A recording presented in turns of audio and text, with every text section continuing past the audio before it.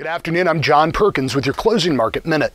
Chicago Board of Trade corn and soybean futures closed lower on Thursday, giving back just a little bit of the recent gains.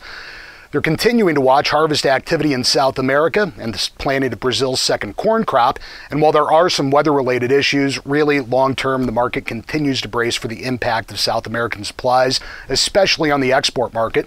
If there's a bright spot, domestic demand should remain solid. Wheat closed lower. The supply side of the market's really the big bear there. Weekly export sales weren't all that helpful either.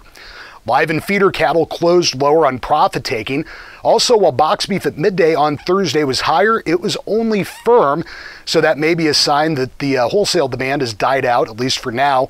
And of course, we are in Lent at this point, and that is a season where meat consumption tends to decline in many areas of the country. Hogs were modestly lower. Contracts were steady to firm for much of the day, but just could not follow through, wilting late on the steady to lower cash business and modestly lower midday pork. I'm John Perkins with your Closing Market Minute.